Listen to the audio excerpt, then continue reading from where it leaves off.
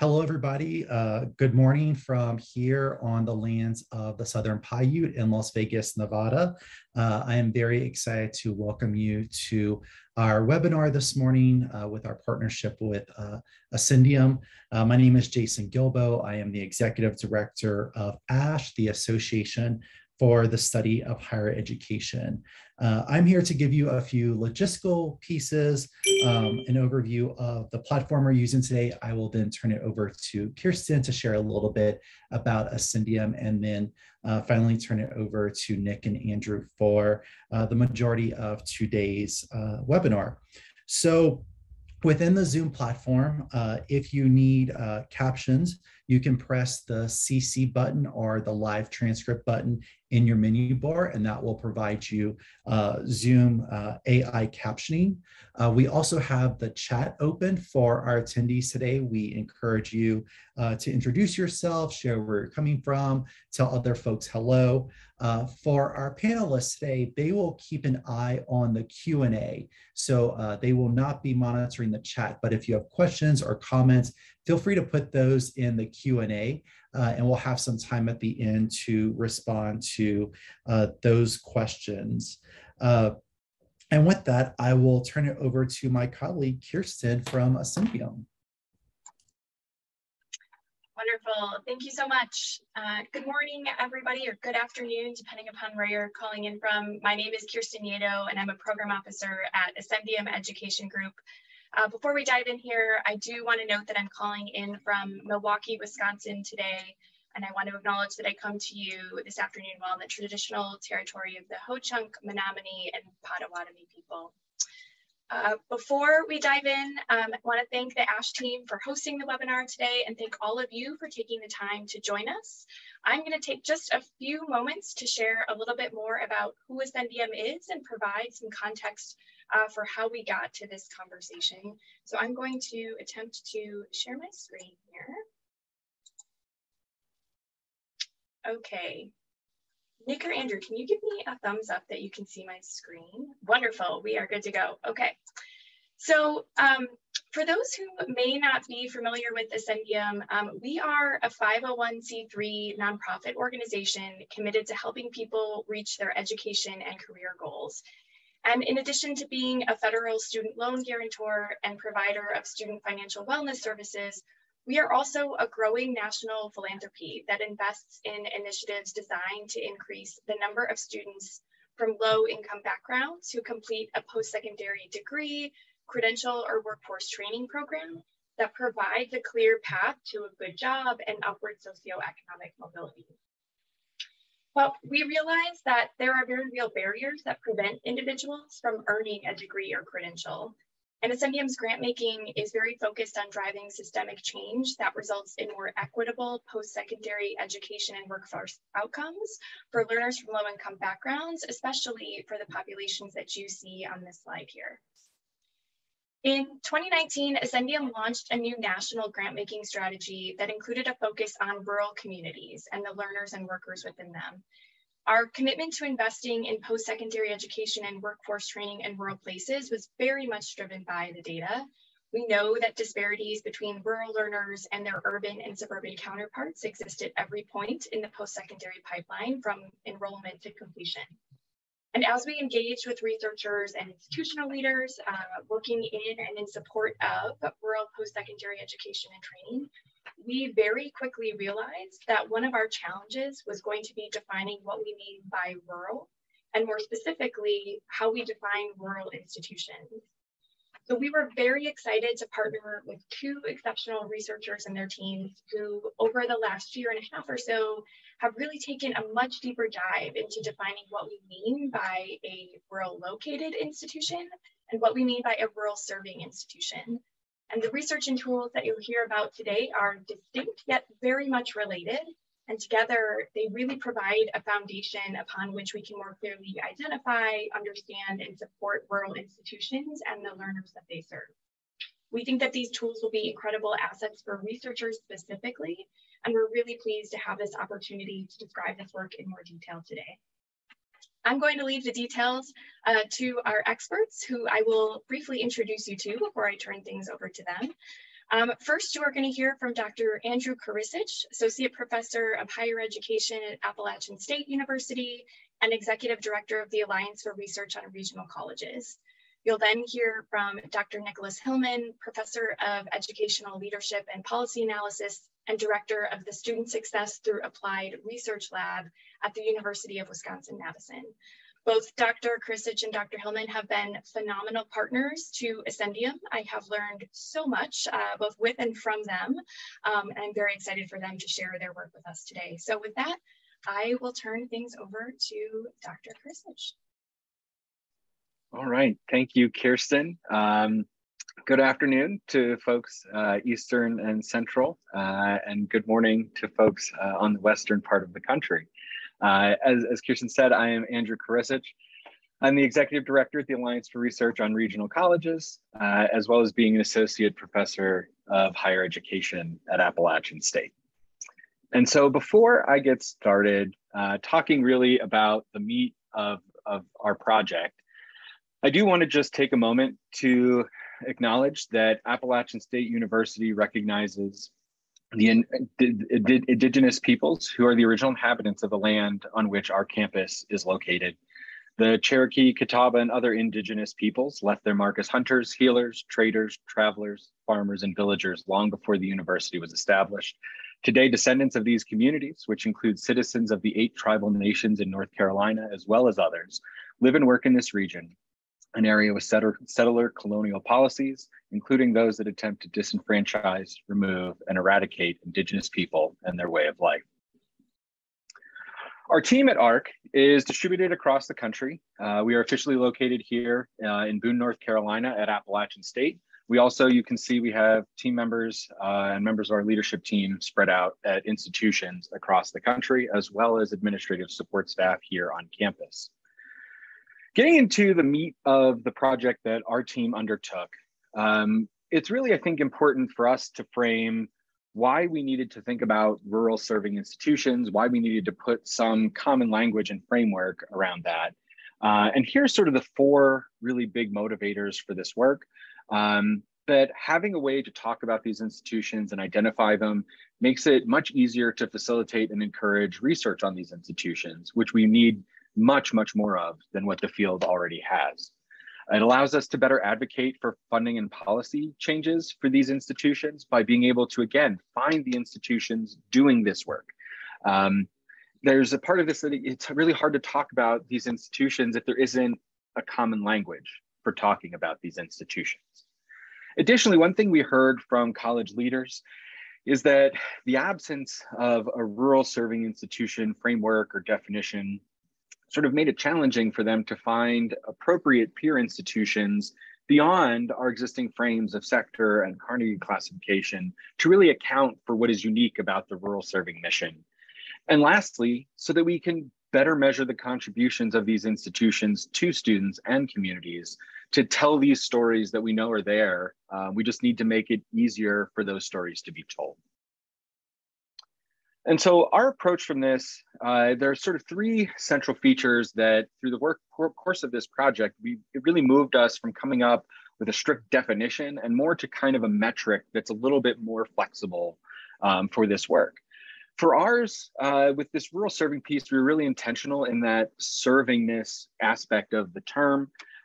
We wanted to look beyond just location to find an account for the institutions that are not in a place formally classified as rural, but are still doing really important work in service to these students and communities. Thinking as some really clear examples, thinking of land-grant colleges. Many of them have gotten large and complex and have sort of urbanized their communities. And so they don't get classified as being in a rural place, but that rural service is still a really important part of what those institutions do. And even thinking about regional universities and community colleges that sort of exist on suburban peripheries of urban areas where everything farther out is rural, those institutions are doing this work too. And so we wanted to build a tent that was big enough for all of that. We wanted to make sure that that servingness aspect included rural specific features, not just things that meant to be serving students in need, because those students exist in a lot of places, but really anchoring to what is uniquely rural. And lastly, this decision to move beyond sort of the strict definition that necessitates a checklist of criteria that an institution has to be this, it can't be that, and here's a yes/no list. We moved to an index score to really account for more nuance and a lot of gray area in both thinking about virality and what it means to serve these communities. Approaching this work, there are several limitations that we really had to work within and around. One is using a strict enrollment-based approach. So saying you have X percentage of students on your campus that come from rural areas. This is not something that is captured in any national data system. And even if it is, we would have to figure out what definition of rural we mean, and there are dozens. And so we can't take the approach of some of the minority serving institution designations that include a component of what percent of those students come from a rural community. There is no one perfectly agreed upon definition of rural, as I already said, which complicates both coming up with that enrollment approach, but also just thinking about the places that these institutions are located in and serve. And lastly, the data don't allow us on sort of a national scale for all institutions to get as deep as we wanted to in sort of the quality of rural service, looking specifically at like graduation rates among rural students and things like that because of some of these same data limitations. So with the metric that we did come up with, we wanted to sort of hedge our bets a little bit around one definition of rural when there are no perfect ones. And so we use multiple complementary measures of place that look at the raw population size. We look at the percentage of the population in the institution's home county and the surrounding counties that are classified as rural, and looking at adjacency to metropolitan areas. Rural away from a city is different than rural close to a city. We also wanted to think about that rural specific piece of servingness and things that institutions do that actually they do in service of these communities. And we really focused in on the credentials that are being produced in fields of unique rural importance. For this purpose, agriculture, natural resources, and parks and recreation. And this came both from our own research as well as data analysis that we were doing on our data set, that these three had really clean break for these institutions. And lastly, again, the index score allows us to deal with more nuance and also allows us to sort of figure out where the right place is to start talking about these institutions. And for this purpose, we wanted to really say if you're above average in your rural servingness, we're talking about you as an RSI. From this work, we come with 1,087 total institutions that we're calling rural serving. We can see that it's more than half of the public two-year sector, a third of four-year private institutions, 46% of public four-year, and of the small two-year private sector, about 36% there as well.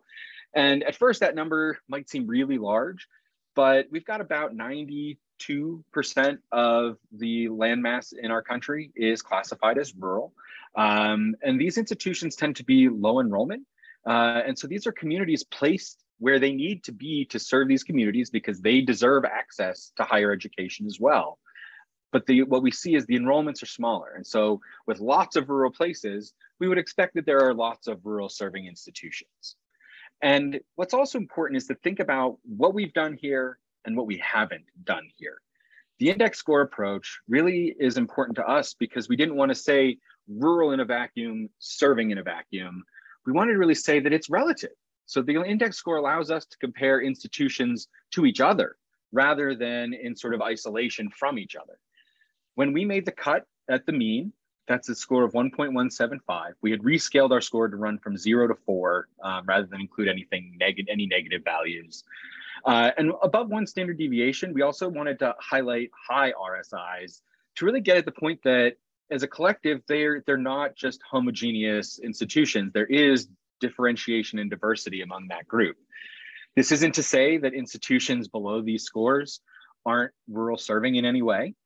This is just saying the ones that we've identified are doing and are positioned to do more. A couple of notes of clarification. We have not built this to turn it into a dichotomous RSI or not predictor variable to use. It's really to think about institutions together, similar, different, divergent, in a way that makes sense for the work you are doing. And also, this is not intended and should not be used as a way to rank institutions as RSIs. Having a higher RSI score doesn't mean you're not the #1 RSI. Because of that relative nature, we're really not trying to, we really don't want it to be seen as higher, lower, better, worse. It's just more rural serving, less rural serving. And so I want to shift gears here. I'm going to transition over to show our map tool. There's a lot here. And so for the sake of time, I want to make sure that I don't get too far into some of this, because you'll all be able to play around with this. It's available on our website, which is just regionalcolleges.org. You can find it from our project page, and then you can also expand the map to then be full screen, which is what I'm going to use here.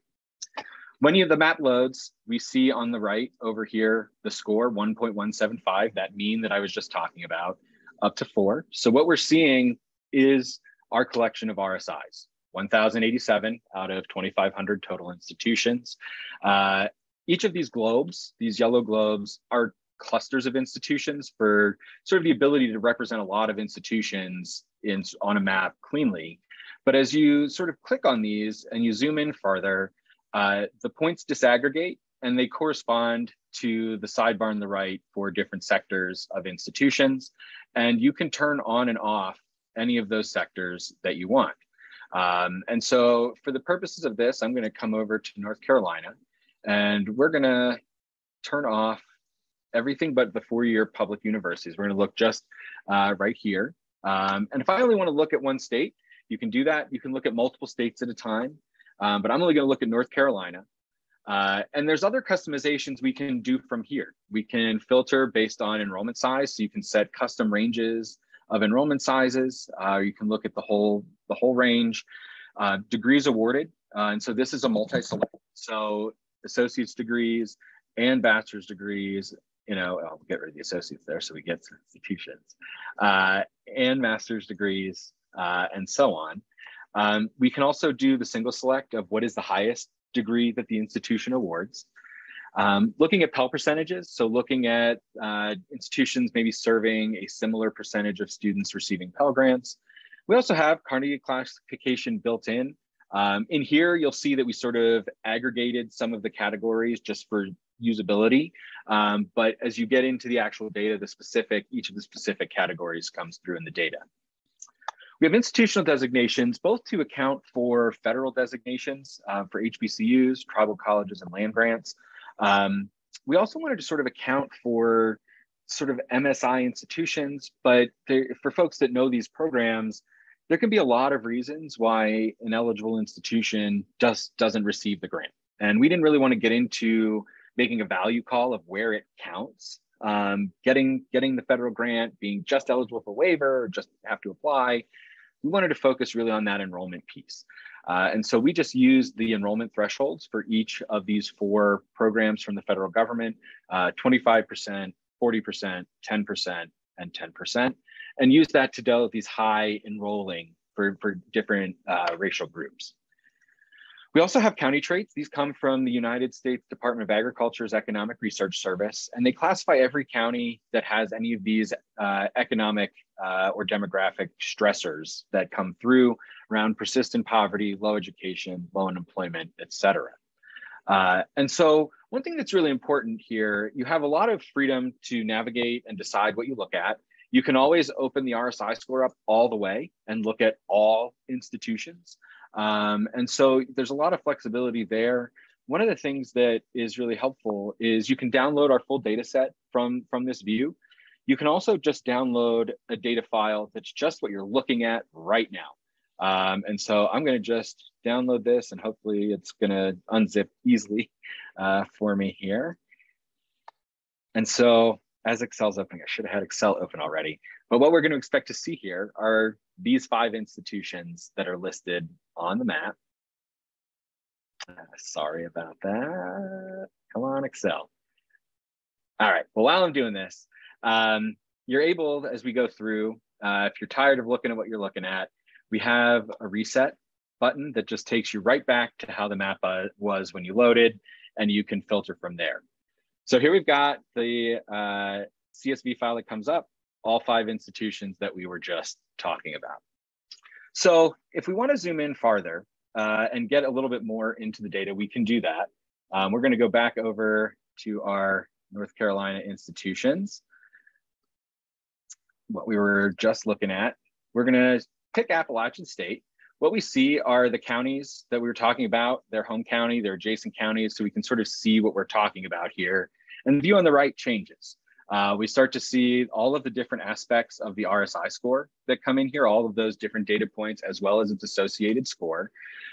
We get student body information, enrollments, breakdown by race and ethnicity, percentage of adult students, and then all of these things that you can filter the map based on. We list all of that, including their full Carnegie designation and the like, and some just additional employee and financial information. We can also actually click multiple institutions here, and I'm going to open up a little bit so that I can get a few more. So we'll go back. We have App State. When you click on a second institution, you can replace the one you're looking at, or you can actually compare the two, which is what we're going to do. And so the counties here, UNC Wilmington, those highlight. And what we see are two public universities in the same system in different parts of the state, basically geographic opposite parts of the state. And that comes through when we compare all of these components and their scores. And so this is really a way to see how the index score really does come out of the different data points that we collected, looking at differences in the proportion of the percentage of degrees in those fields, looking at rural populations in the region, adjacencies to cities, and the like.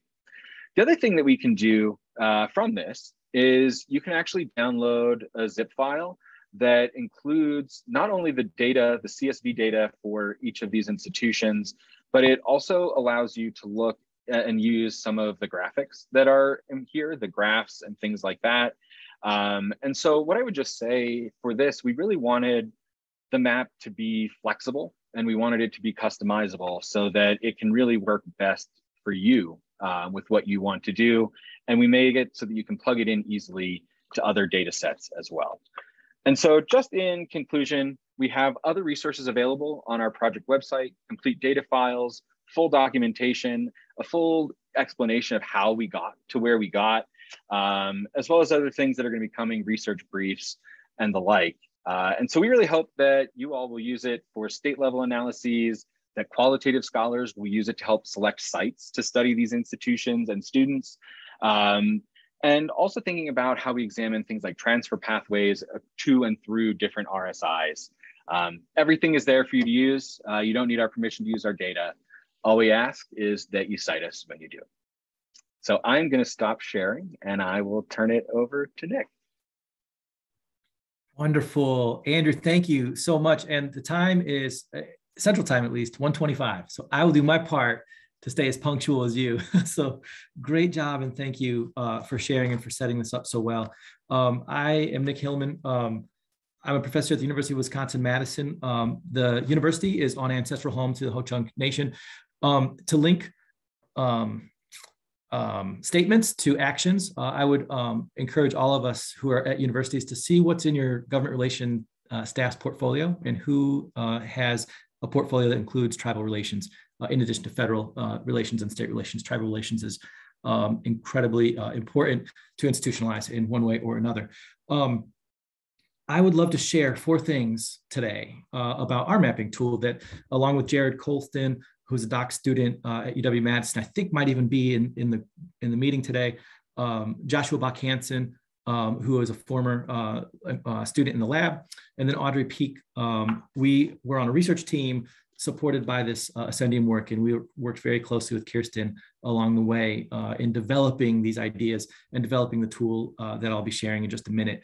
So please, I'm looking at who's in the room here, the participants. I'd love to share my experience working with Ascendium, working on this project, tips along the way of how to work with philanthropists and partners in this space. So please do keep that in mind. But I said 4 things that I want to share, and please, stop me at any time or put questions along the way. The first is the purpose of our work. Why did we do this work in the first place? The second is an overview of our approach to the work. And so that will include some of the data analytics and the decisions that we made in that process. The third will be our main findings. There are many we could also share, but I'll focus on just a few. And then finally, considering the purpose of this seminar and being sponsored by ASHE, I'd love to plot out just a couple of ideas for further research, things that if we had more time, we might have done on this project. So again, purpose, approach, findings, and further research. So as Andrew said earlier, the setup was just great. So I'm not going to rehash most of that. But our program officers at Ascendium started to call us the salt and pepper shakers. We complement each other very well. Insert your favorite spices there. But the work that Andrew just laid out is on serving, rural serving institutions. And that's a very important part of the puzzle to understand this, this work. At the same time, we have another pillar here, another spice about rural located institutions. I'm just saying, wait a second, where the heck are these places even in the first place? And I want to share some examples of why that's an important question to answer. And so our purpose was to explore these rural located colleges. That doesn't necessarily mean they're serving the rural areas, but it certainly means that they're located in one. And the other purpose is to really just help us build some data sets, some publicly accessible data sets. They're very labor intensive to build. And so we've taken on that labor. Jared Colston, doc student here at UW-Madison, carried a lot of that burden of building these data sets up, developing the code, the programming code to routinize these things and update them along the way. So we've got a lot of infrastructure there. We want to share it. We want others to use it. And so please, just like what Andrew said, all we ask is you cite us. If you find ways you might want to collaborate, even better. But please, we hope this is a tool that you can use in your own work. So purpose, that's the first part, purpose. Rural located, and then data tools. Our approach was very team-oriented. Like I said, Jared, Josh, Audrey, and I really ran with this project, but our approach had some very basic questions to answer from the very beginning that are certainly not easy to answer. We had to define what rural even meant. How were we going to operationalize that concept? So I want to share what we did. We have a report. Jared, I don't know if you're on right now, but you could put the link up to the report, or maybe Jason could perhaps. So we have a report that documents this in more detail. We have an interactive web page. I'll share my screen in a minute to show. But our first step was to define what we meant by a rural area. And so that actually combines two things: what's rural and what's an area. So the rural part, we use the U.S. Department of Agriculture's rural urban continuum codes, RUC codes. These range from a score of 1 to 9. And essentially, we took non-metropolitan areas, and those are what we call rural places.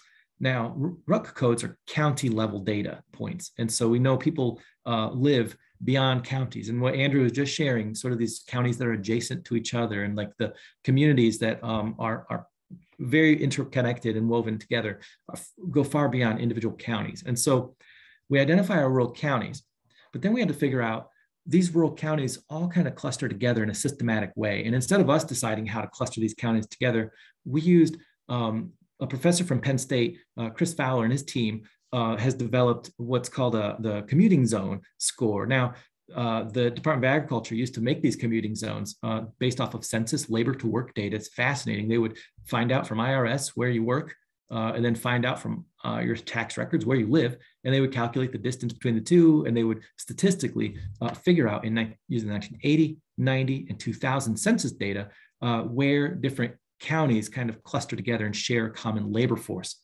And so these commuting zones are derived from employment records. Now, it has limitations, but it also has some great strengths. We decided to lock in on these commuting zones. Raj Chetty, who's done a lot of work connecting IRS tax records with income mobility, and the Chetty team with Opportunity Insight, they also use these commuting zones. I think there's a lot of promise to use commuting zones in research. And so we're using commuting zones, but commuting zones aren't measured on rurality. So we had to kind of create it. We said, well, how many rural counties are in these commuting zones, and how many people live in those rural counties? And then we basically population weighted commuting zones according to how many rural counties and the population in rural counties there are. So I'm happy to revisit any of that, but it seems easy. Find out these rural places. It's not easy at all. We have to make some decisions along the way that some of us might disagree with. And that's good. I think we need to sort this stuff out as a research community. So we have rural places.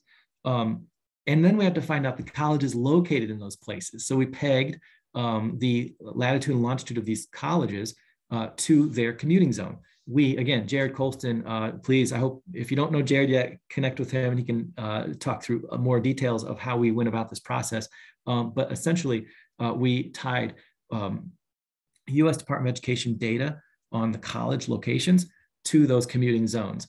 Now, it seems easy enough to figure out where an institution is. You just go to IPEDS, the Integrated Post-Secondary Education Data System, to figure out where colleges are located. And that's true to some extent. The way that a college gets into IPEDS is they have to fill out a program participation agreement with the U.S. Department of Education. And the program participation agreement, the PPA, is really in the weeds, but really important for understanding the data generation process of how data come to be in the public domain. And a PPA could be signed by a single institution, sort of the main campus, and then they could have it be applied to all the umbrella campus locations within, or it could be for every individual campus. So there's a lot of range when you go into IPEDS on where you would find colleges.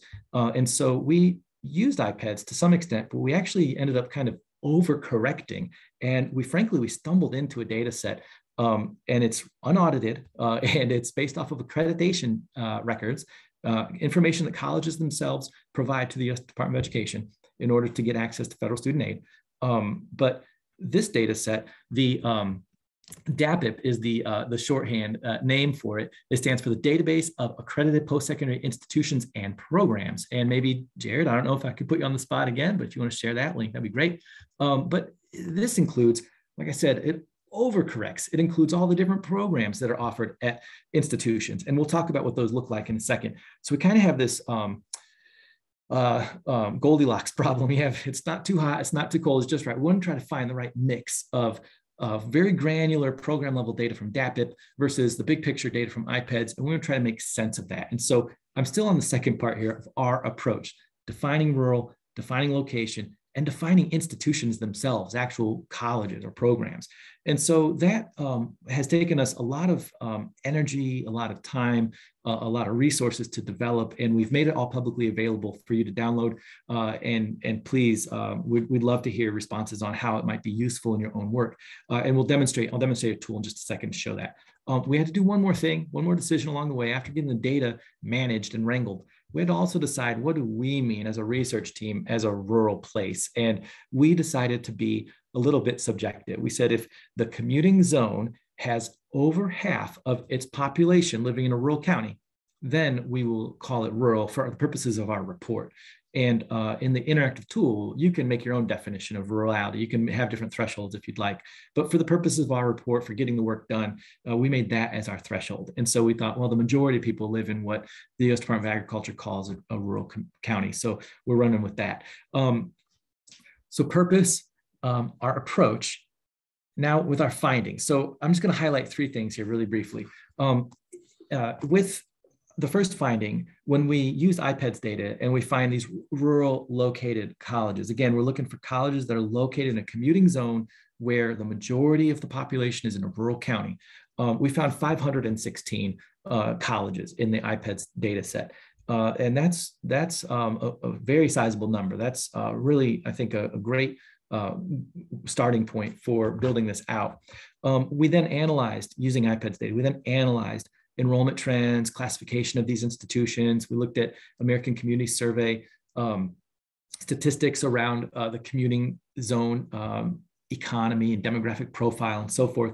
But I'd say one of the biggest findings, and I think an important contribution of our report, was that we found something that we all kind of might know or have heard about or like assume, but college enrollments in rural areas, I'm sorry, I should be more clear. Colleges located in rural commuting zones have enrollments that have been dropping faster than non-rural places. And so, it's important sometimes to just make a record and just document stuff that maybe is obvious. And sometimes when you do, you might find some surprises. And we did. We found that community colleges located in rural areas, their enrollments have been falling faster than non-rural community colleges. And we found some similar patterns when it came to like bachelor's institutions and master's degree granting institutions, these public regional campuses. But something different, though, is going on in doctoral and research-oriented universities, both in the public and nonprofit sectors. Those that are located in rural places their enrollments are growing just fine. And so it really helps us think about the contours of rurality. There isn't one sort of monolithic definition of what rural means. And even if so, there's so much variation about individual life experiences and contexts in these rural places that really matter. And I think our work helps kind of give some framework so that we can, as a community, keep building that out even further. I know people have already done that, and we're just trying to contribute. So that's on the iPad side. So the first thing was that we found 500 iPads colleges. The second thing was that these enrollments have been declining. We found some really interesting patterns there. But the third finding is that if we use these, the DAPIP data, this sort of program level data that gets beyond the program participation agreement that colleges have with U.S. Department of Education for iPads, if we go beyond that data and we kind of go the opposite end of the extreme, we have about almost 2,500 rural located locations. Sometimes they're very small programs. Sometimes they're branch campuses. We'll talk about those in a minute. But when using the DAPIP data, I think we get a far more inclusive view of what kind of post-secondary opportunities are there in rural places. There are, if we use DAPIP, there are almost 2 times as many institutions now. Remember, with iPads, we have 516. With DAPIP, we have 981, almost 1,000 now. So by using a different data set, we get a more inclusive view of the locations. We also can see these branch campuses that play a really important role in a lot of these places, and there's over 1,000 of those. And so by using this DAPIP data set, we think we've created a more representative view of what colleges are located in rural areas. Big caveat. Remember, I said it's unaudited data, so we're still figuring out the quirks with that particular data set. But I want to share with you now the tool that we developed, and I'll just share my screen here. And so again, as I do that, I'm just going to reflect on the 4 purposes here, or the 4 kind of points that we're trying to make in this presentation. The first being the purpose of the work, the second being our approach to the work, and I just ran through the third thing, which is our findings. And so let me just share some more findings, and then we'll jump into the further research ideas. And I'll pause for just a split second to just make sure that I'm not missing anything. And if so, Jason, please jump in. Okay, so I'll take a breath. Mapping rural colleges.wisc.edu. And again, Jared, if you don't mind putting the map in there in the chat. This is the landing page. Actually, technically this is the landing page, but you could download the full report right here in the PDF version. You could just go ahead and download the data directly, and I can walk through that briefly if that's of interest. You can download the full data set, but don't forget to also download the data dictionary, and always reach out if you have any questions along the way. And we updated this data a few months ago.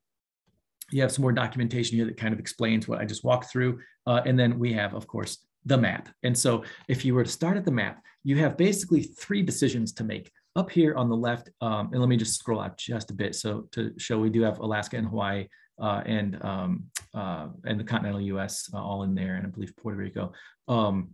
But we have, I'm going to focus on a place that's familiar to me. And I think each of us on this call is probably looking at home, wherever you're most familiar with. You're like, okay, let's see if he gets this right. But you have 3 decisions, a few decisions to make. The first is to figure out a location type. So I'm going to briefly share, again, our approach to figuring out these institutions. Joshua Bach-Hansen went through the DAPIP data qualitatively and used NVivo to find out how institution names clustered together so we could find locations that were branch campuses. Then we coded them. We and several undergraduate research assistants also participated and coded all of these different location types. We ended up with this list over here on the left that we created ourselves based off of the data, our analysis of it. We have institutions and then branch campuses, but we also have locations that are in private companies and hotels. That was new information to me. And this is a really important part of the higher ed ecosystem that I worry we're missing out on. Community-based agencies, could be fire departments putting on programs, for example. We have military bases coded. We've got what I believe might be early college, high schools, or dual enrollment programs in K-12 education settings. We have institutional programs. I'm turning all these off just to kind of level set for a second. But we have, sometimes there are centers that have a lot of different campuses together providing programs to students. There are programs, of course, in hospitals and medical facilities, correctional facilities. Big House on the Prairie is a book I'm still working through, but it's very, very fascinating on the relationship between prison, industrial complex, and rural areas. And we also have extension offices, administrative units. If we also turn off these branch campuses, those are kind of our main campus institutions. And I know I'm running a little bit short on time. I'm gonna zoom to the place most familiar to me, which here, I'm also trying to demonstrate some of the ways you could use this tool. You could zoom to a particular state. I'm from Michiana, so Michigan and Indiana, right there on the border, which can maybe provide some great discontinuities for researchers interested in finding sometimes counterfactuals. For example, there are people who live on one side of a state line who don't have tuition agreements with the colleges on the other side of the state line, for example. But I'm going to go to Michigan, and this commuting zone, I'm going to use just to illustrate something for 3 minutes here. So just kind of hold tight as I work my way through here.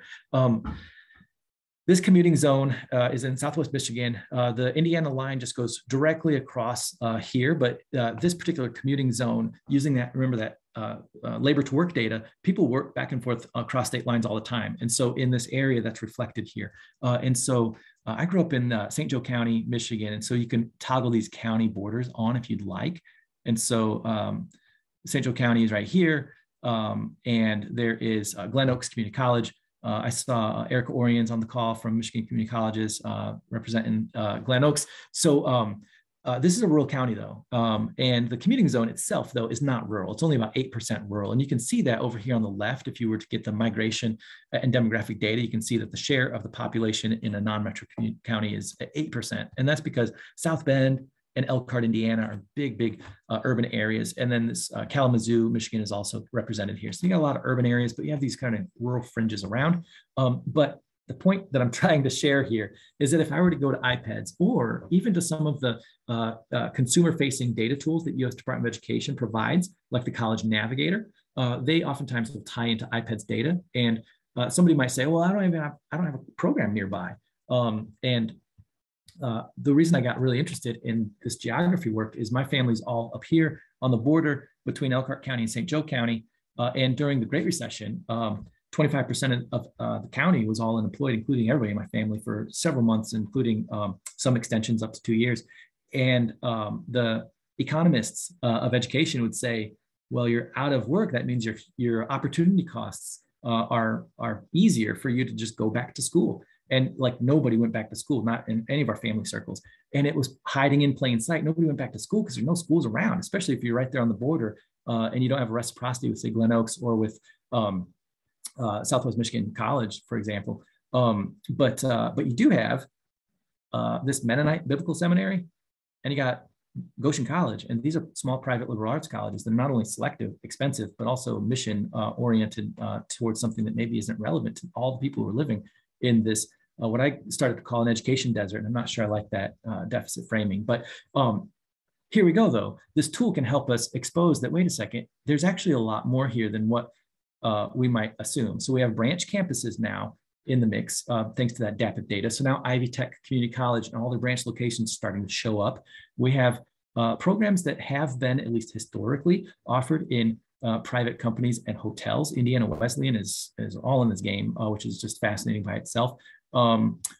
Miscellaneous community agencies. I don't think there are any military bases or correctional facilities in this region, but you do have partnerships with schools, different inter-institutional programs and centers and so forth. But you can start to see that there's a lot more post-secondary going on than maybe what at first glance we would have assumed. It doesn't mean there aren't problems. It doesn't mean there aren't inequalities, aren't structural patterns that we could really understand and expose. But it does mean that our data tool here that we have available and we want to share with more people is it's got a lot of new information in it that we just hope that researchers on the call might be very interested in exploring even further. And so it is 1:46. I'll stop sharing my screen and I'll share just 3 quick further research questions and then I'll hand it over to Kirsten, I believe. So further research, I hope that kind of quick guide through the tool is at least useful, give you something to jump into and be familiar with. But with that in mind, and from the report and from the discussions that Jared, Josh, and Audrey and I had, along with Kirsten and Andrew along the way, is we really think it's going to be helpful to develop this idea of a rural located college out even further. There are rural places that are doing great economically and demographically. There are rural places that aren't also, and understanding those differences is really important so we don't treat them as a monolith. I think that's a big step that we'd like to make next. We also think there's great promise in using commuting zones. As I showed, this Michigan and Indiana deal, there are places all over the country that do share state borders that could be useful for further research. But we also think just using the commuting zones could be very useful for mapping colleges, understanding where people make their labor decisions and see whether that's really connected with their educational decisions as well. It might not be. And finally, we'd really love to see how DAPIP could maybe expand our view of what counts as an institution or post-secondary opportunity. So Kirsten, I believe I'm going to hand it back to you. How about that? Great. Thanks so much, Nick. And thanks so much to the two of you for that overview of how you approach this work and then a demonstration of how to use the actual tools themselves. Nick, I'm going to start. There's a question in the chat that I want to make sure is raised. And then Andrew, I want to go back to a question that you answered in the chat and see if you could provide a little bit more context about that one. But starting with you, Nick, there's a question. Does your work take into consideration or categorize community college and university partnerships? So for example, rural community colleges that offer BA degrees due to a collaboration with a state university that is located in an urban area? That is a great question. We start to do that. And I don't know how precise we have done it yet. We haven't really audited this well, but based at least off of the names that are available in the DAPIP data set, if there's an additional location. So if there's a college and it says, for example, I don't know, Madison area technical college at La Crosse or something like that, some other city, our code would pick that up and sort of put them in an interinstitutional category. And so I believe that that's where you would go to find these interinstitutional locations. But again, they're not totally ironed out either. Great. And then is there any interest in mapping high schools into your tools? So I think this is a question for the two of you. Any interest in mapping high schools onto your tools, possibly through NCES tools like the school locator, in order to get a picture of high school morality and that relationship to college aspirations and enrollment? So this is a really good question. Right now, our team, we don't have plans to add high schools. I think one of the things that we have done is set this up that you can link it in with NCS data from like the Common Core of Data and other places like that for K-12. And so we sort of make it that you can sort of link all of them together. But at least for our project for now, we really want to make the rural serving institutions the central focus, and hopefully that there are other folks in the field that are really interested in this and want to take it extra steps to add other layers for different sectors of education. Similar answer on our team. We don't have plans. It would be very interesting, a lot of potential there. Great. Andrew, I was wondering if you could just give a little bit more voiceover to the question that you answered in the chat about how you identified students from rural communities and how you recommend others might think about using these metrics. Yeah. You know, with this rural serving piece, right, like we have to come up with some sort of proxy. In the absence of that direct enrollment measure that we have for other demographic groups and IPEDs, we had to come up with something that we felt pretty good about as being able to sort of talk about institutions being in areas where they're likely to be drawing a lot more rural students than other regions. And so, you know, one of the first things we did was think about, you know, what data sets are out there that tell us anything about this. And we'd actually stumbled into some data from NPSAS, the National Postsecondary Student Aid Study, that they basically, through aggregated data, you're not looking at each individual, but we're sort of looking at students from different locales, rural, urban, suburban, colleges in different locales, rural, suburban, urban, and where students from certain types of communities are going to colleges in certain types of communities. And what we saw, and it was very clear, starkly clear, rural located colleges are enrolling an overwhelming majority of their students who are coming from rural communities. And when we look at urban students, less than 10% of them were making it to rural colleges. And so for us, that was a really clear indicator that institutions in more rural places are just by that picking up more rural students. This also comes, with work from people like Nick and others who've talk about how far students travel to college, and that really looking that most of them stay pretty close to home. And so looking at where the institution is, the rurality of that, accounting for folks staying relatively close, that's how we were able to use these things as a proxy and looking at adjacent counties beyond just the one where the institution is to try to build a workable region where we could measure the population pieces as well and feel pretty comfortable that in the absence of the ideal, right, the direct enrollment measure, we've got something that we're pretty comfortable with. And especially because we built it as an index score, none of those things puts an institution in or out in our consideration. And so that we're also sort of comfortable embracing a little bit of that gray area and nuance there. Yeah, that's really helpful. We do have a few minutes left, so if there are any other outstanding questions, feel free to put them in the chat here. There is one more that's come up, and it says, so Nick, your comment about the branch and parent campuses made me wonder about that relationship as a factor in the complexity of understanding rural institutions and their students. And so wondering if you explored this facet of institution types. Thanks for asking that, Jillian. Great to see you. Table 6 in our report starts to get at that. We have not looked at that question or answered that question in any depth, but at least at first glance, we see a couple of patterns that seem really interesting to understand those relationships that might be unique or at least more pronounced in rural places. And that's going to be one with local community colleges and dual enrollment programs, what we assume these might be, but their relationship with local K-12 public schools. So that's something happening in rural places more so than in other places, I believe. So I would look at these K-12 partnerships. Correctional facilities is very interesting. I don't know that it's more so interesting in rural than in non-rural places, but that's definitely something there. And I'm just kind of skimming through table 6 briefly. And I think it's those branch campuses in general. There's just a lot more of them that we're probably, I'd love to know more about.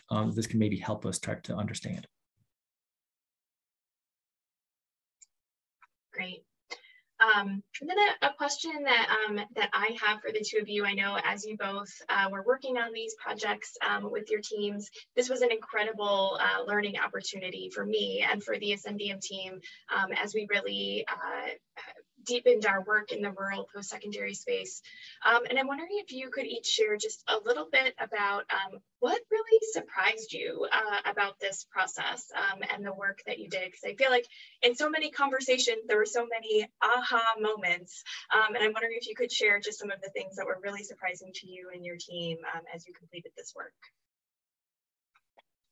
I would say, at least from our end, this project has sort of was on my wish list for years as a scholar before it actually happened. And in part, those years were filled with, it's really hard, it's really messy. And so, who knows how that sort of comes out.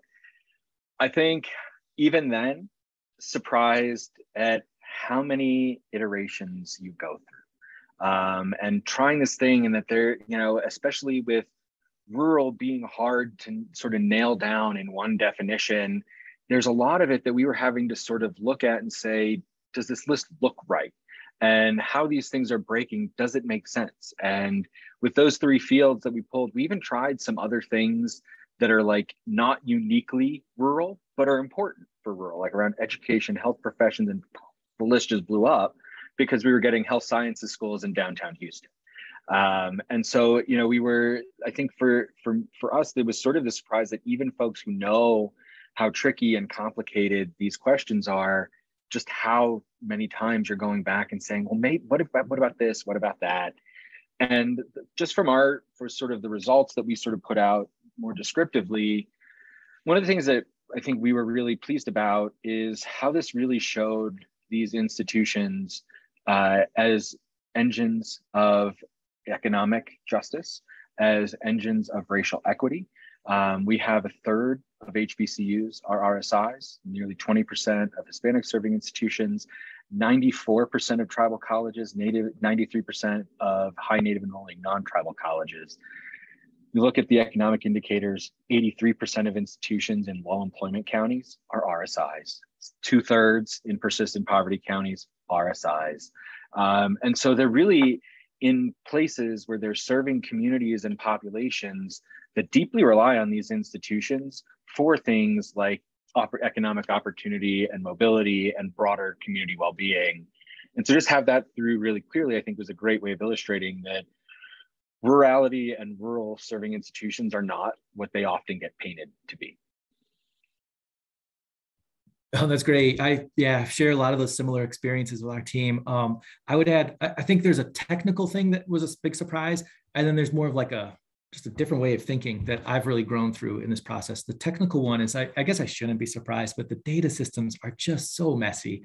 And Jared Colston wrangled what are called API calls in order to link these locations, addresses to actual latitudes and longitudes. And like the promise of really making the most of this public data is there. And I think that that's something that was really exciting and surprising to me, of just how much potential is there. Like we've got a lot of room where we can keep growing. And that's exciting. The more conceptual side that I've been surprised by and I've been really reflective on is, I think when I first started doing some of this work in geography, food deserts was kind of like the thing, the terminology that resonated with me when thinking about educational geography of opportunity. And so I started calling places education deserts. And the more I think about that, the more I'm like, it's kind of deficit oriented. And I've really been surprised by, and I shouldn't be surprised by, the assets of rural places. And not all rural places are dying on the vine. And like there's a lot of vibrancy in rural areas, and the assets that are in these places are critical. And so to really be aware of that asset center is where I'm kind of left with.